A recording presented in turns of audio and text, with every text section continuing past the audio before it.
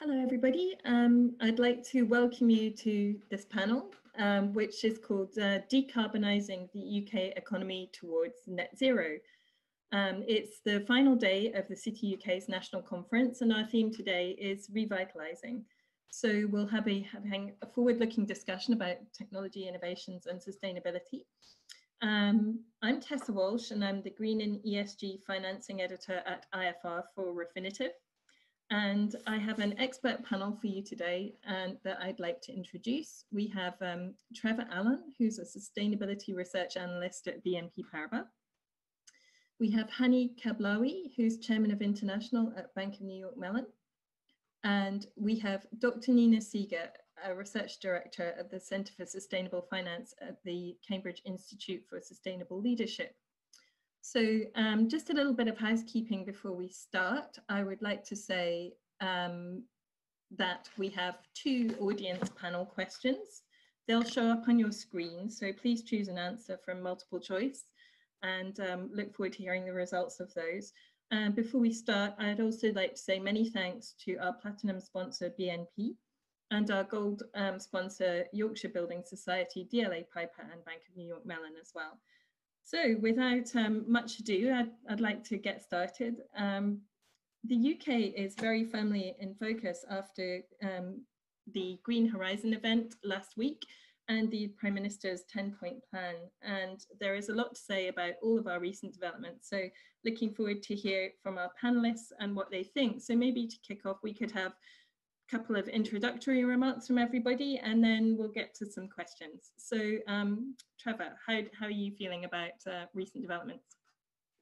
Well, I think it's quite interesting. Each year we kind of move into a more urgent matter in fighting climate change and mitigating that risk in that sense. I'm actually relatively optimistic now, more than I was before. I've been involved in ESG and sustainable finance since 2013. And believe me, back then, no one wanted to have a conference like this. So I'm quite encouraged by a lot of the innovations that we see in terms of technology, the lower cost of renewable energy that we see that's making a lot of these transitions more competitive in that sense. And what we're really seeing now is the development of economic arguments and financial arguments to really kind of push this transition. And for me, that is the key to really the catalyst that's going to really accelerate this transition now. And that is what makes me optimistic about this. Now, I also come from a bank that obviously we're part of the principles for responsible banking. But one of the interesting comments our CEO made was that a bank has to be conscious of the community that it fits itself into. And when he said that during an interview, but I thought that was very much speaking to us at the bank. And that's really how we've kind of taken that approach to integrate sustainable finance throughout all our different products. So we can actually help our clients identify where they can make an impact and actually make a return as well. And that's really the synthesis that we see now going forward into the next decade. And that's what we hope to really propel us to that low carbon transition. So thank you, Tessa. Thanks. And Hani, how are you considering sustainability in the wider context of ESG, considering that previously we've had a bit of a tighter focus on green finance?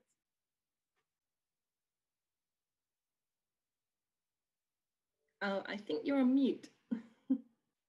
Sorry about that. Thank you, Tessa. And I think we're equally optimistic for all the reasons Trevor mentioned. I think sustainability has increasingly taken a broader definition, and I think we need to help it to take a broader definition. Green finance is definitely at the heart of it, but increasingly with COVID has highlighted, and I think just broadly the industry is seeing a greater focus on social issues and on governance issues, and the interconnectedness between social governance and sustainable finance, I think, is playing an important role here. That interconnectedness between environmental sustainability, social sustainability, and economic sustainability, I think, will define how the industry continues to look at ESG over the next few years. Excellent, thank you, Hani. And Nina, what are your thoughts? Thank you very much, Tessa. If I start a little bit by telling you about, I think, two very relevant pieces of work that we've done at the Cambridge Institute for Sustainability Leadership. And I think they chime really well to the recent announcement, especially to the 10-point plan, because within the plan, finance was very much fulfilling its function as the key sector underpinning the transformation of the economy. And given the fact that I think the main financial announcements were done during the Green Horizon Summit, whereas the plan was much more about how do we transform the economy as a whole. And we very much see finance within that perspective. So within our rewiring the economy piece of work, we look at finance as having three key tasks. Number one, as for its ability to price capital according to the actual cost of doing business. And that very much includes incorporating all sorts of environmental and social source of risk. And just coming back to what Hani was saying, not only climate, but nature, but social type of issues. The second task is ensuring that capital acts for the long term. And that's very much on the opportunity side. So looking how can finance support the delivery of the sustainable development goals. And the third one is, of course, innovating financial structures. And that, I feel, answers the key problem that we've got right now is actually how do we deliver finance towards projects? Because I think there may be an issue with some of these more sustainable projects are smaller or located in more emerging markets, which makes them a little bit more difficult to access for major financial institutions. And I think we can maybe talk about it a little bit more later, but another key issue is how do we use the banking sector to actually finance net zero?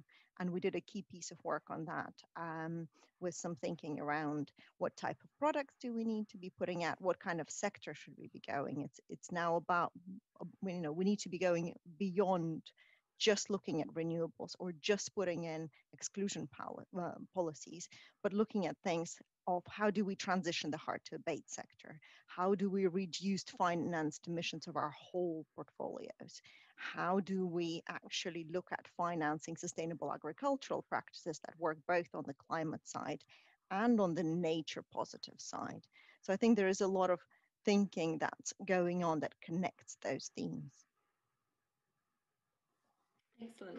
So from a broad perspective, and we'll get into some of those topics a little later, but just broadly to start with, so how can we ensure that these concepts are integrated into our post-pandemic era of economic rebuilding? How can we ensure that this is part of our green recovery in the UK specifically?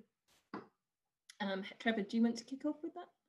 Sure. So I think a good place to start actually is with green bonds in that sense. And the reason is because that does provide transparency, but it also provides the external audit part to actually understand the eligibility of projects, to make sure that the selection process was appropriate, but also to make sure that when we're looking at the what these green projects are, there's additionality there. They're adding something more to what would have been developed otherwise in that sense. And that can kind of really set us on a true transitional path in that sense. So I always come back to the keys being transparency and then actual measurement after that. So how do you actually go through and measure what is the difference you've made by investing in this green technology there? Now, the positive news about this, as I said, is we actually have economies of scale now. So when we look at for renewable energy, economies of scale for renewable energy. So when we look at issuing a green bond, really for the next decade, renewable energy is kind of the low-hanging fruit in terms of that transition. And that's kind of what Nina was saying there. There's no argument about this anymore. It's the financial beneficial energy to actually invest in. So you can demonstrate that you're actually going to get a return for your investors. And in the case of a green bond, actually for your taxpayers as well, which is incredibly powerful. But it also moves the needle incredibly well for actually reducing emissions. And at the end of the day, that is the key. So I agree, there are many different waves on this. It's important to invest in the innovations, but it's also important to invest in the technology that's ready today that's actually going to have the biggest impact on reducing emissions. And I'll pause there for our other panelists to contribute as well. Maybe building on that a little bit, I think it's known that the market is struggling with the lack of ESG data availability, comparability, and quality, and policymakers can help facilitate the creation of publicly accessible data platforms where ESG corporate data can be maintained. We certainly welcome the EU stated plans to create an ESG data platform to give investors access to financial and sustainability corporate information in one place. And we've supported the need for the ESG data platform in our response to the European Commission consultation on the renewed sustainable finance strategy in July. And we would hope that the UK follows the same approach. And maybe another point here is the point around global policy alignment being really critical. Climate crisis and financial markets are global, and so any local policy efforts, including in the UK, will need to be scaled up at international levels. And it's great that the UK government explicitly stated its commitment to at least matching the ambition of the objectives of the EU Action Plan on Sustainable Finance with respect to green finance, irrespective of the outcome of Brexit. And it's great to have heard the UK Chancellor speak about that. And I'd say as a global firm, we're in support of implementing the EU regulations, but we would welcome greater regulatory alignment, including a focus on global benchmarks where possible across all ESG taxonomies, definitions, and standards. Tessa, could I come in actually on the green recovery plans? Yes, I think we need to be aware of the fact that when we are planning for the recovery, green recovery plans, according to a number of pieces of analysis, including the one piece that we've done together with the Women Business Coalition and the Cambridge Econometrics, actually mean better recovery. They bring more jobs, substantially more jobs than recovery to the business as usual. We've seen this post the financial crisis with the analysis that took place there. We're seeing it looking at the scenarios that we're simulating right now. So I don't think the question is whether we go for a green recovery or non-green recoveries. I think its question is, how do we tailor that green recovery to have the biggest impact possible, both on our transition and on the jobs creation? And do you have any thoughts on how we might be doing that? So effectively, I mean, we've seen some of this come out in the 10-point plan, right? We've seen buildings, we've seen retrofitting buildings in there. We've seen some of that thinking coming through. We also, I think, need to start thinking about how do financial institutions work with their clients to transition their clients. And I know that there's already a number of financial institutions that have made particular commitments to driving down the emissions on their portfolios.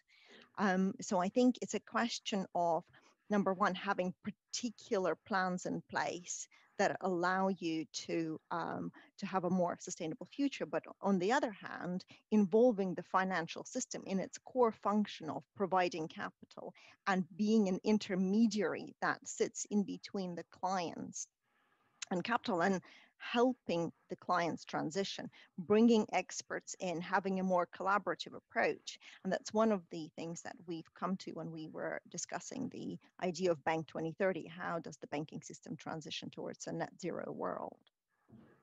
Thank you.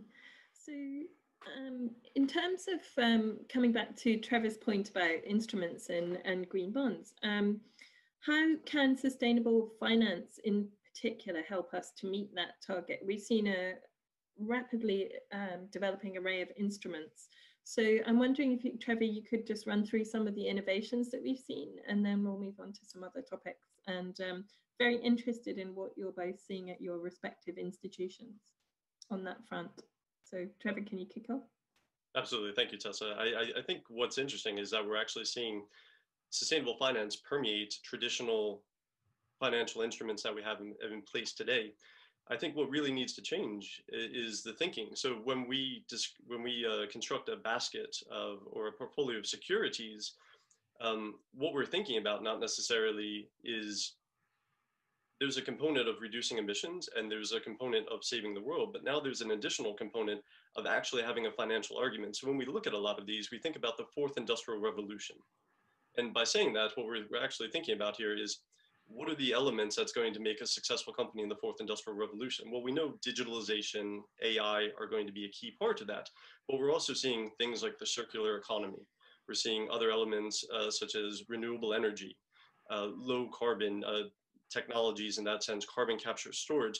These are energy efficiency. These are all elements that will profit in that area and therefore make good components to actually go into some of these instruments. And I think that's really the key, is you need to understand what are you actually trying to do? So the instruments are there to help you, but if you don't design the components of those instruments in a way that's actually forward thinking to how the economy is going to develop, the instruments really are not going to be effective. So green bonds are great because they have the transparency.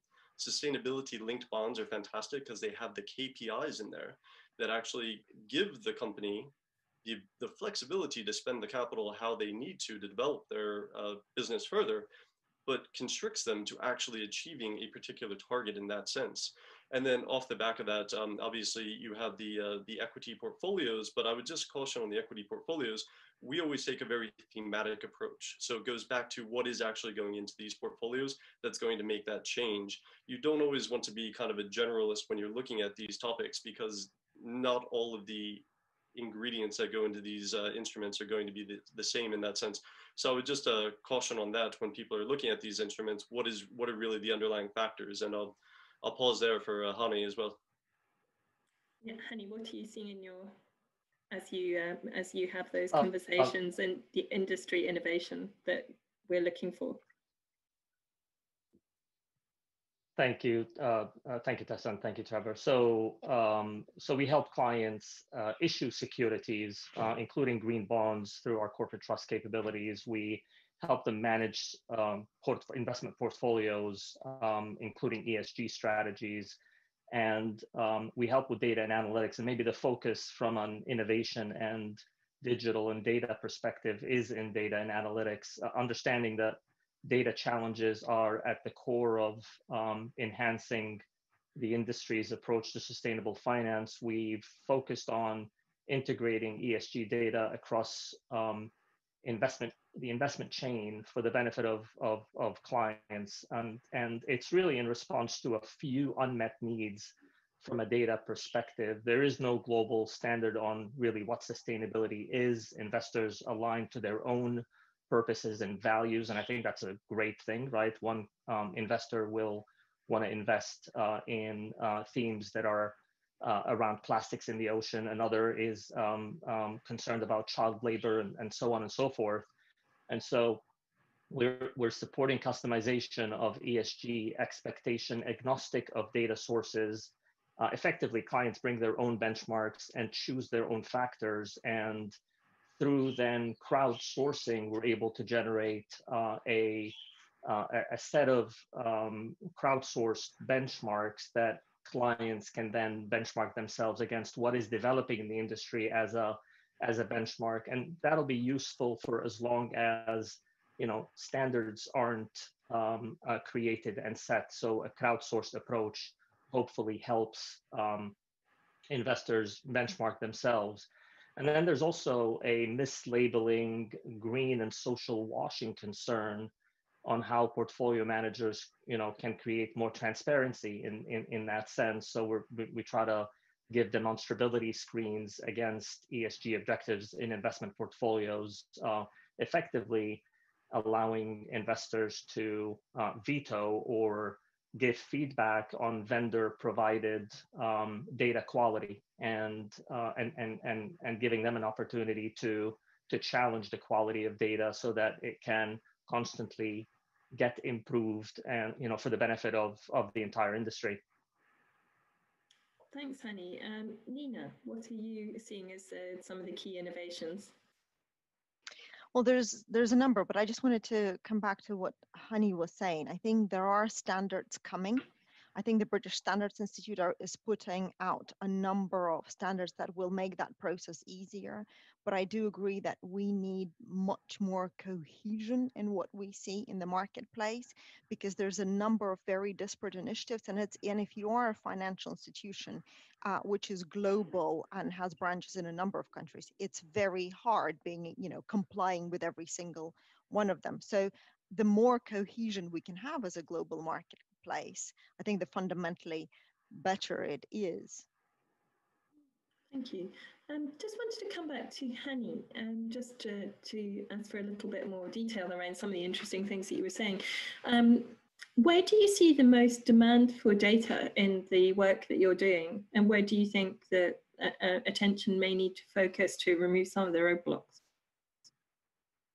I think, Tessa, it is about the fact that whether it's a chief risk officer, chief investment officer, or chief distribution officer looking for better quality data and looking to benchmark themselves against others, both for investment return purposes, which has been playing out over many years, but also increasingly for green investment purposes, sustainable investment purposes, and the demand that we're seeing, and I think the demand will just continue to increase here, is exactly on that. It's around data quality, and it's around the availability of data that is relevant and impactful to them individually until the standards are developed and the industry just moves towards a single set of standards. And there's, to Nina's point, there's plenty of movement in that direction, but it'll take many years. And I can tell you from a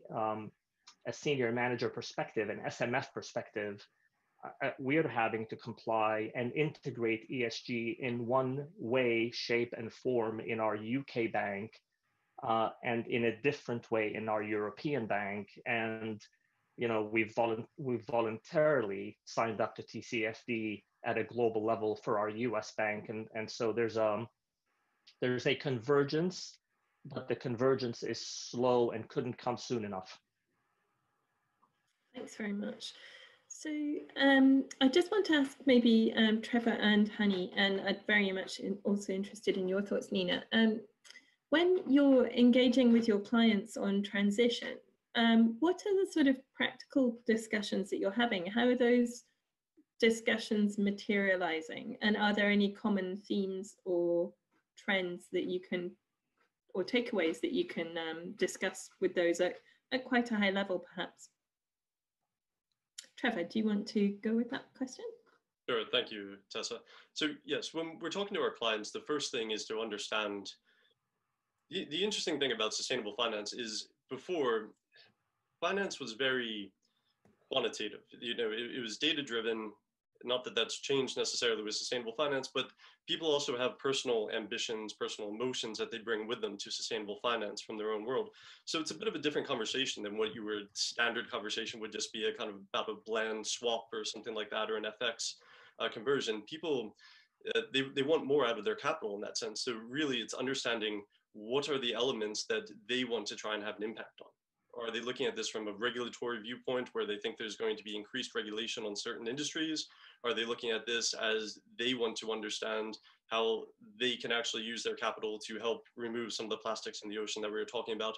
Are they looking at this, as I was saying before, as kind of like that fourth industrial revolution? What do we see out on the horizon in the future? And how are companies adapting their business activities to that in that sense? So I think you get a much closer relationship with your clients because you have a better idea of what they're trying to actually accomplish with their capital. Because of that, though, you often end up in areas where they want a product that's a bit more customizable to them. So what I see a lot of times is when we're developing products, we develop products that have very specific metrics that can demonstrate how much emissions we're reducing from a portfolio, how much green energy we're actually increasing in a portfolio across the spectrum. But we also make the portfolios very flexible. So if they want to go into certain sectors, or if they want to go into certain regions, or if, as I was saying before, they want to focus on, water conservation, for example, we need to be able to kind of tailor these investments very quickly and very specific to how they want to actually make their impact. So I'll pause there though, but thank you. Hani, what kind of discussions are you having with your clients, if you can share with us at a very high level? Yeah, maybe picking up on a couple of things that we've all discussed here. We do appreciate regulatory alignment, and the pacing of the regulatory alignment is going to be important as it pertains to implementing ESG disclosure regulations globally. The market isn't necessarily equipped to properly address the, in limited timeframes, given the evolutionary state of ESG data analytics and the lack of consistency in the market when it comes to interpreting ESG risks currently. So for products, for example, and Trevor mentioned foreign exchange, securities, finance, derivatives, there's no clear criteria yet to identify equivalent collateral when, for example, an asset owner is applying an ESG investment strategy or lending out ESG compatible stocks. And there's no common understanding in the market on fungibility of assets for ESG purposes. So we risk seeing some asset owners pulling out of some of this activity, and that has liquidity impacts potentially, which actually flies in the face of the Capital Markets Union, and UMR regulations, collateral optimization, velocity of collateral. All of these are critical, and the Capital Markets Union is trying to encourage the liquidity and the fungibility of collateral. So I think to regulators here, we'd say it's important to avoid blunt approaches and work with industry to develop strategic transition approaches to protect the liquidity in the market, recognizing the fact that securities lending, for example, is vital to deep and well-functioning markets. And I could go on here. There's it's important that we concern ourselves with the E, the S, and the G. I think that development of harmonized global best practice standards are important for the climate agenda, but it needs to be tackled outside of national regulatory barriers. And I think there's clarity on how the market should address non-ESG or brown assets. Simply screening out these assets could lead to stranded assets and corporate failures.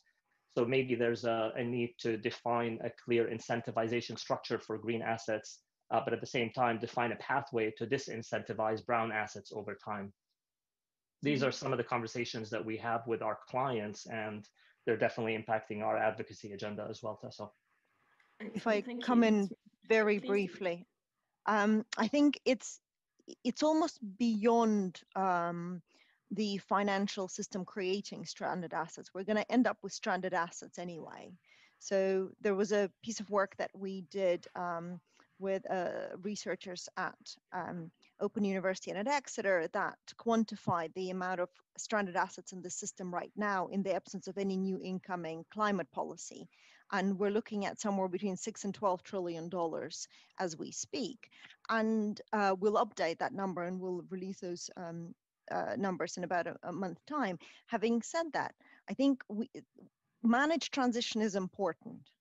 And the question right now is not whether we will transition, but how we will transition, right? And the earlier we start a very structured process of transition that thinks about how do we transition the hard to abate sectors. I mean, when if we come back to your original question, Tessa, around the client conversations, the conversations which are of most importance are with clients in hard to transition sectors. So how do we move them along? How do we put them onto the path to sustainability? So from that perspective, I think the role of the financial sector is key, and it's not only on the regulators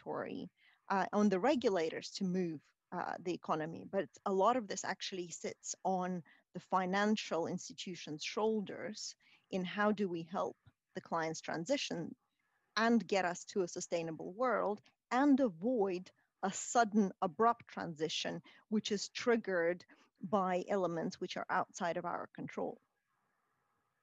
Absolutely. We've seen some very interesting transactions this week that are linking to science-based targets, which is all interesting developments from harder to abate sectors. Wondering if I can just briefly ask you all to comment on the results of our first poll, which are actually really quite interesting. So as part of the Green Horizons event last week and the announcement of the Green Gilt, we also announced that the UK is going to be looking at its own taxonomy. So that's what our first poll question was about. And it asked to what extent the UK should be aligning with the EU regulatory framework on sustainable finance, including the taxonomy and disclosure regulations. So the results suggested that 27% think that full alignment with the EU is preferable. Could be a bit tricky. 73% think that alignment with high-level principles and definitions is appropriate, but it needs to be adopted to a different implementing framework. And then 0% think that the UK should not align and develop its own approach. So I'm wondering if we could just comment on those interesting findings briefly. Trevor, would you like to kick off? So I think that's a very encouraging poll, first off, because we've had 0% saying that we don't want to adopt these targets. Look, full disclosure, BNP Paribas sat on the TEG that helped to actually define the EU taxonomy in that sense. So we're obviously a fan. It's something very close to our heart. For me, this is the Rosetta Stone that's going to help us to actually translate from climate goals to actual financial action in that sense. And these can be very demonstrable, and they're very transparent, and they're highly measurable. And we keep hearing this. I hear this phrase mentioned over and over again this year, and I just want to kind of give the credit where it's due. Peter Drucker is the one that all told us, if you can't measure it, you can't make it, you can't change it in that sense. Sorry, I summarized it, but you understand the point there, that it's key that we actually memorize, that we measure these components to understand where companies are on their transition. To Nina's point, going into the hard to abate sectors, they cannot necessarily pivot. So we need to provide them with a pathway, and we need to provide them with a way that they can actually, over time, incrementally reduce their emissions so they can pivot to a new technology, a new way of actually conducting their business activity. In order to do that, though, we need these milestones that are going to actually show us how to measure that. And the EU taxonomy, just to give you one key point, up until 2025, an automobile will be considered EU taxonomy eligible if it produces 50 grams of carbon per kilometer driven or less. That's basically your Toyota hybrid or EV. After 2025, it's going to be 0. So the taxonomy is also a living document. So as we get better, as we start to reduce our emissions, the taxonomy is going to get tougher, and it's going to continue to kind of provide that catalyst for further change. And I'll pause there. Thank you. Thanks. Hani, I know you've got very interesting views on the respective taxonomies, so please, would you like to share? Well, and we sit on a couple of the GFMA work groups here.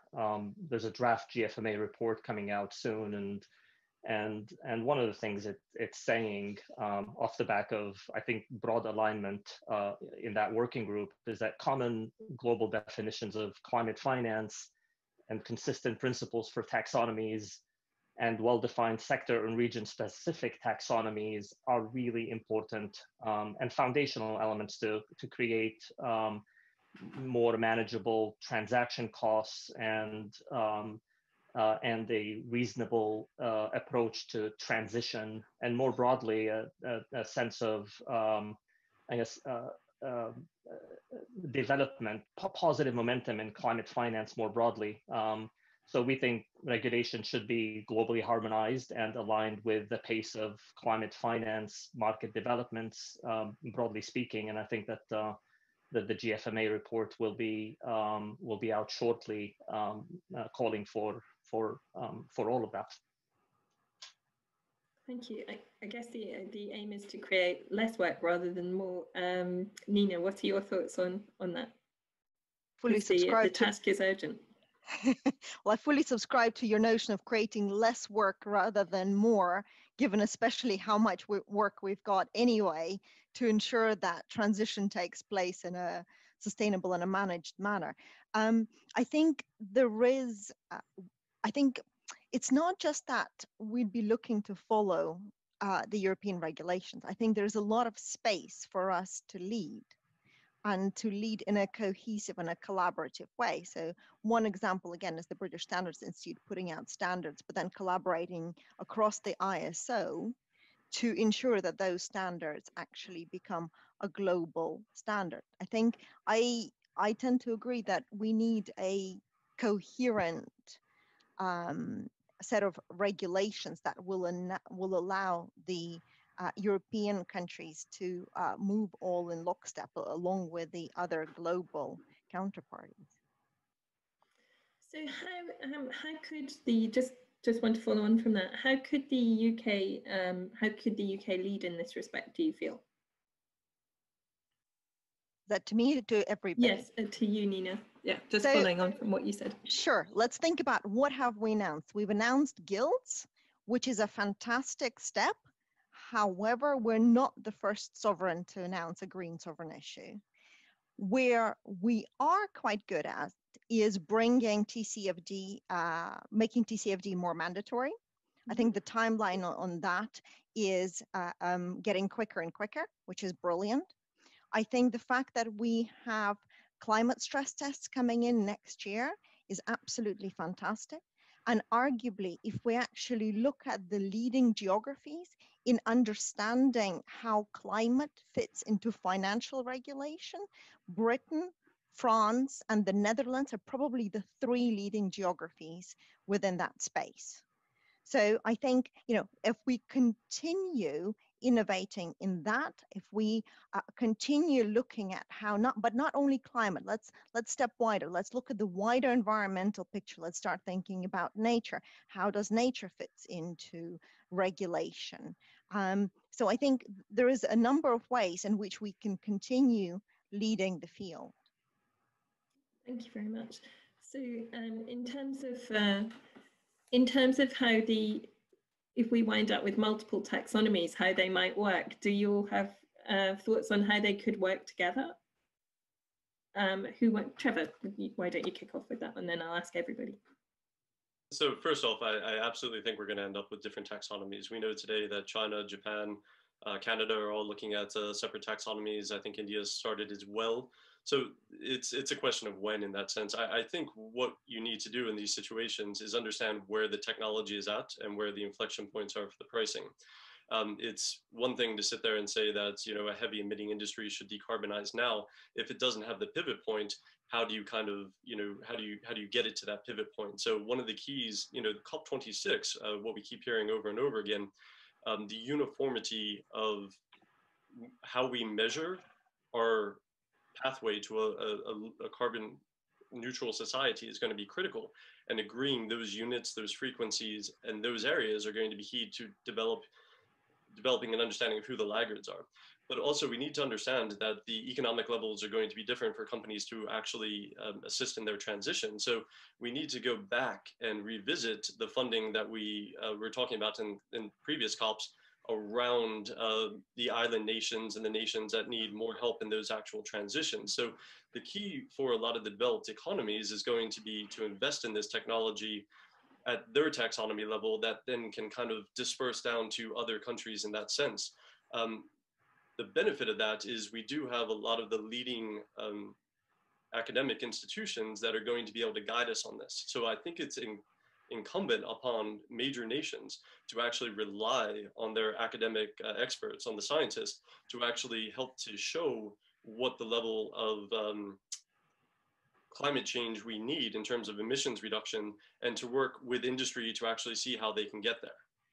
The key part there is that transparency around how we actually measure this data. And kind of just going back to the UK again, we often look at the UK as a center of excellence in terms of legal, in terms of law, and how that resonates through contracts throughout the world in that sense. The UK does have a role to play here in kind of the harmonization of that data, and also the agreement along how different countries could actually come together to show how their data can help fit together, so we don't necessarily have these disparities. I think you're naturally going to have disparities around certain countries that rely on certain elements of the economy to really drive their GDP. Those are going to be the areas that we would expect to see countries address first. Otherwise, they risk turning into a laggard there. So this all boils down to kind of the trade impacts then. So I think what we're going to see is one of the mitigating aspects around this is going to be trade, is how you actually resolve some of these differences through the taxonomy. And that's going to be incumbent upon the actual legal framework that you use to help resolve these. So OECD, different elements like that are going to be key to actually kind of bring a harmonization to these different standards. And I'll pause there. Thank you. Thanks. Hani, how do you feel about operating multiple taxonomies? I think Trevor makes very good points there. I worry about arbitrage, and there is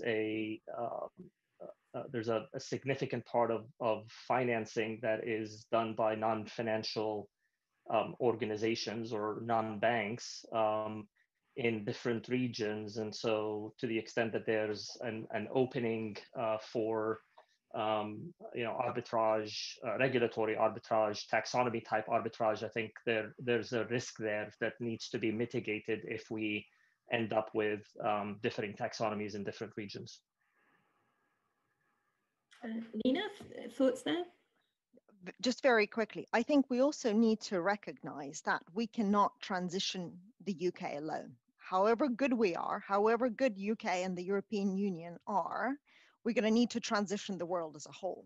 And that effectively means actually having differentiated set of standards for those who can do more and those who actually have bigger problems in terms of just transition, bigger challenges to scale in terms of physical impacts, bigger emerging market type challenges. So I think in all actuality, even if we end up with differentiated type of taxonomies, we're going to have to be more stricter within our geography so that we can lead, so we can actually enable the world as a whole to stop at 1.5 degrees.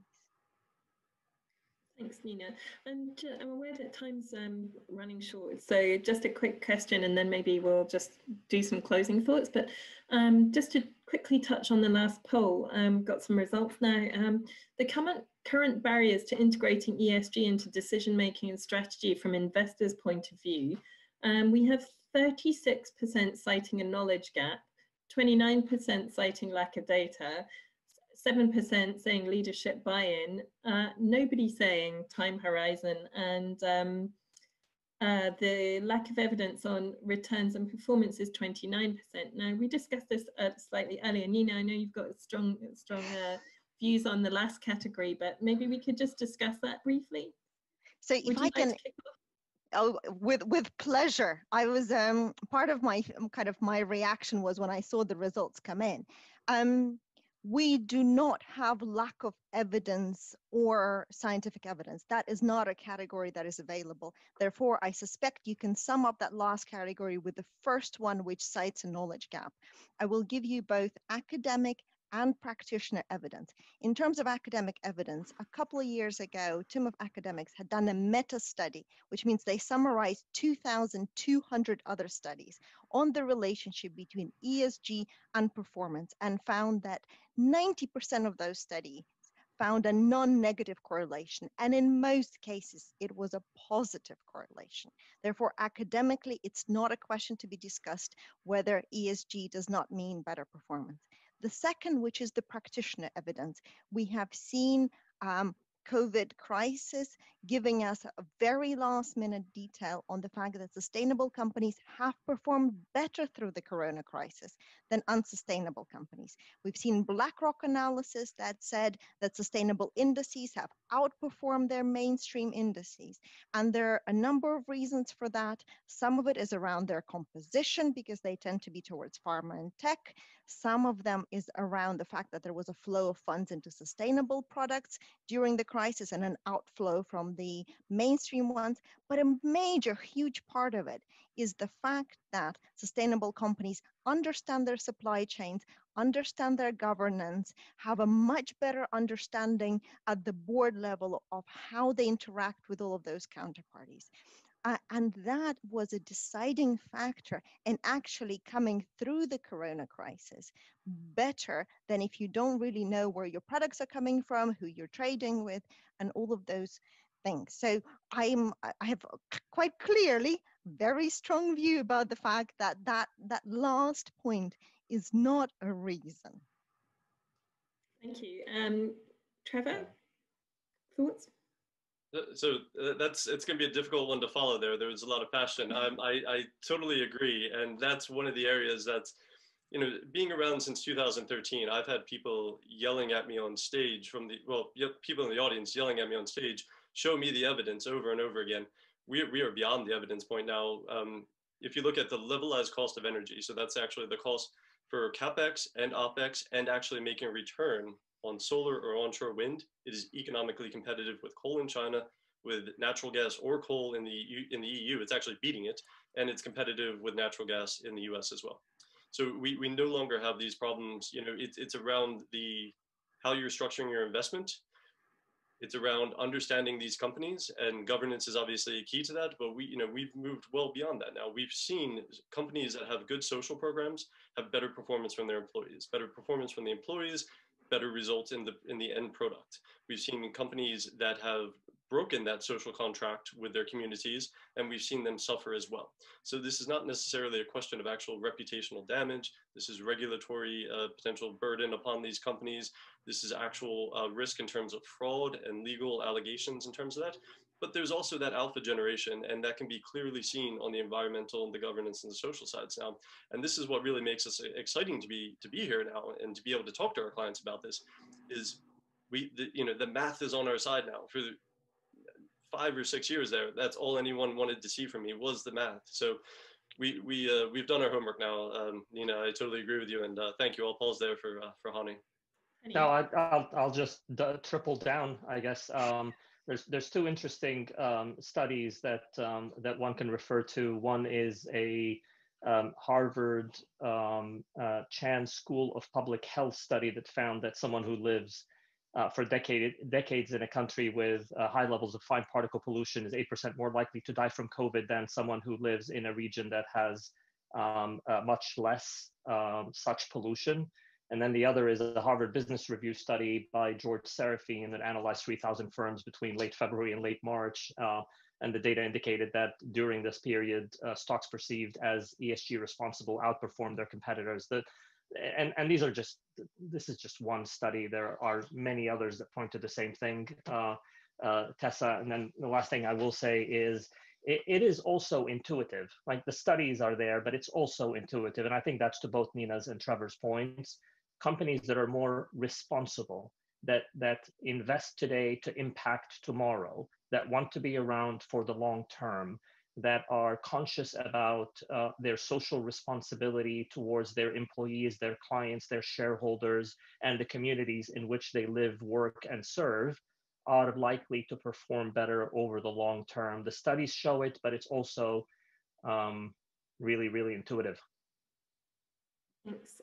Okay, so I think time's running a little short, so I should probably start to wrap things up a little bit.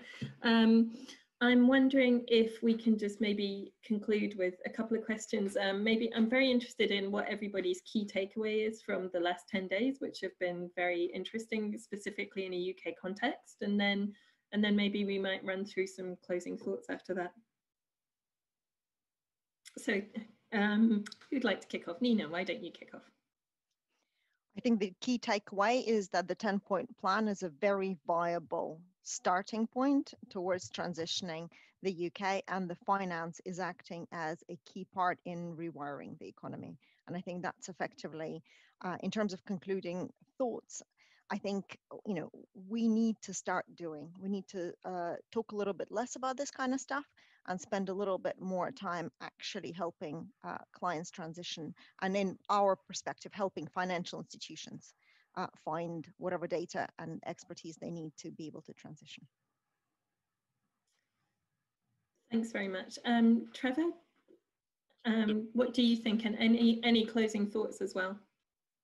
In terms of the 10-point plan, one of the things that really came across to me is banning diesel and petrol cars by 2030. That's a huge step forward. So what I think we're really seeing from the UK now is they are making a serious commitment to actually changing behavior in the UK, whether that's consumer or corporate behavior. And that is, we haven't necessarily had that level of commitment before. On the back of that, you have the green gilt that's going to come out and the transparency around that, that's going to really offer up a deeper insight into the actual plans for the UK. Off the back of all of this, we can now structure investments which are going to have a catalyst to actually accelerate this transition on top of it. So the more transparency, the more leadership we can have from the UK government, the better the financial institutions can support them in this transition and support the rest of the world as well in doing that. So I'll pause there, but thank you. Hani? The only thing I'll add is we would double down on global harmonization. We would like to implement and help clients implement their transitions in a way that is aligned across borders and across industries. Okay, well, thank you all so much for joining me today. It's been really interesting. I think there are several things that I might need to go and ask more questions about, but I guess it was ever thus. So I'd just like to thank you all very much for such an interesting discussion and very informative as well. So I guess with that, it's time to end the panel, but thank you very much. You've all been brilliant. Thank you. Thank you. Thank you very much, Tessa.